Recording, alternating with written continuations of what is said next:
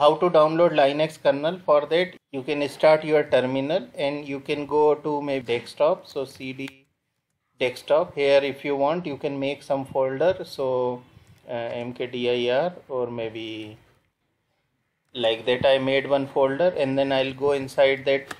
Now currently this folder is empty. Now I want to download the kernel. So what I have to do is go in open your Firefox. So now we want to download the kernel. For that go in a kernel.org website. So this is the organization where like their Linux kernel is maintained. All kernels are available here. Kernel means what? Like all your Linux source code, you can see it. Anything like USB, Wi-Fi, your display, your driver, sound driver, everything, whatever source code you want, you can open and see, and that will be written in a C language only. For that purpose, you see here this is stable, and then you go in a browse. So you go, everybody go in a browse. So when you go into summary, you select it and copy.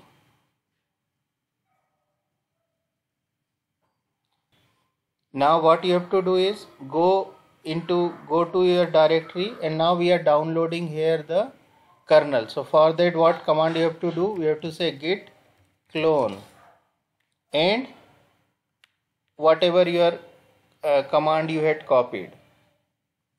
And after that, once you say enter, it will be start cloning.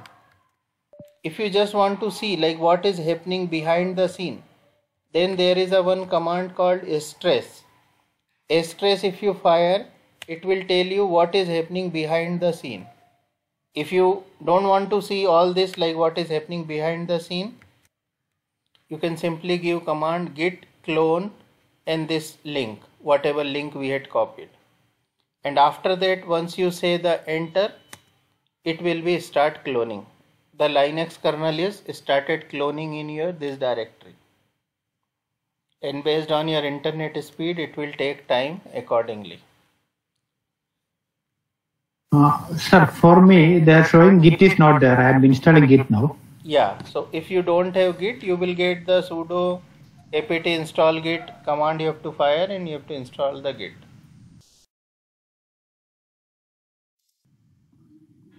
Once you download, you will be having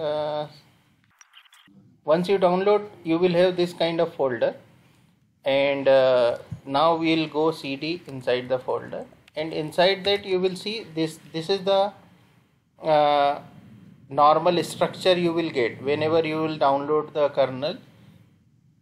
You will get this type of structure. Here your all C files are available. So now we will see one by one what is the meaning of this and what all it contains.